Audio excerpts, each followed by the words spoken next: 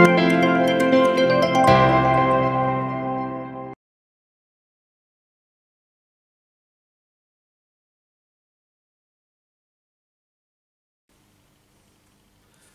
to Abipedia Mains Question and Answer Discussion 2016. The question is, India is not yet ready for full capital account convertibility. Discuss the reasons and the recent trends in this regard. So could you throw light on what capital account convertibility is and the concept of partial and full? Okay. See, sir, SS Tarapur committee basically invented this term capital account convertibility when RBI appointed this. So, capital account convertibility basically means you should be able to take money from India to any kind of foreign country, and that should be, convertible, and from foreign country to India, vice versa.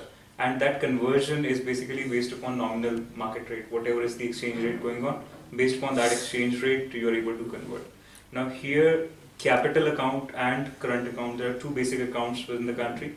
Capital account is basically created so that country is made safe from all the external sector shocks which can be there for the economy because of different types of investments coming in. See, for example, in capital account we have FDI, FII, QFI, external commercial borrowing, and sovereign debts. Yeah, sovereign debts, depository receipts, even NRI remittances. Yeah, all external. And what about the NRI deposits? NRI deposits, yes. Is it NRI a part of deposits is a capital? part of current account.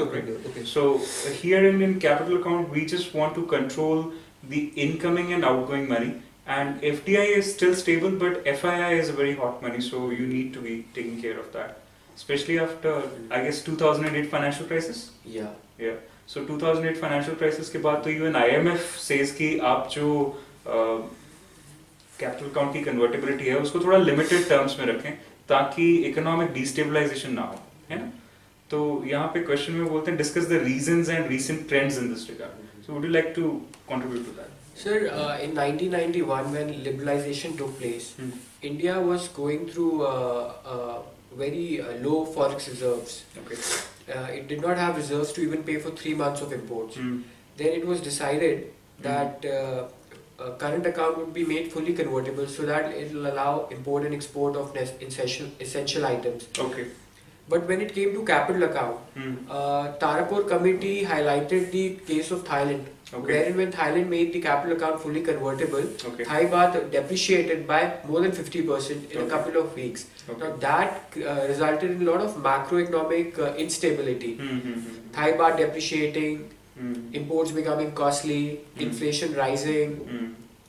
FDI investors pulled out their money because their businesses no longer remain viable there. True. FIIs pulled out their money. So from taking cues from that example, India decided that India would delay full capital account convertibility, but did go ahead with partial capital account convertibility.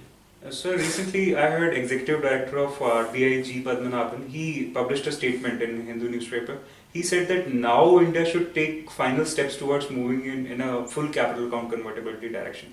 I guess this recent demonetization of 500 and 1000 rupee notes will help in that. I think 3 or 4 factors will contribute towards moving towards full capital account convertibility. First is fiscal consolidation. Right. If India can do that, then it's easier for us. Yeah. Second, inflation control. Yes. Third, low level of NPAs. Yes. If you have no non-performing assets in banks, your bank financial system is very strong.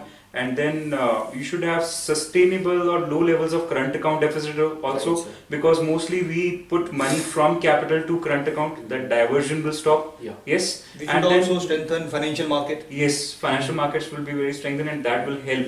And I guess if these reforms, and they are at a high pace right now, these reforms can be completed in India, I guess we can move for capital account convertibility, and that will help in second wave of globalization for India, because I guess there is no alternative to integrating market system throughout the world today. With a 7.5 billion population rising, we will always be resource starved, or one or the else kind of trade import. That will always be a necessary for every country. Sir, there was a rider by Tarapur committee too. He said that though India could go ahead with full capital account convertibility if there is an improvement in the factors you mentioned, but China's growth has given a reason that India a country need not have full capital account convertibility Yes. to promote development. Yes. So this question remains debatable. Yeah, I mean you have to choose between development and more trade. Yes. Yes. Correct. Okay. Thank you. Stop.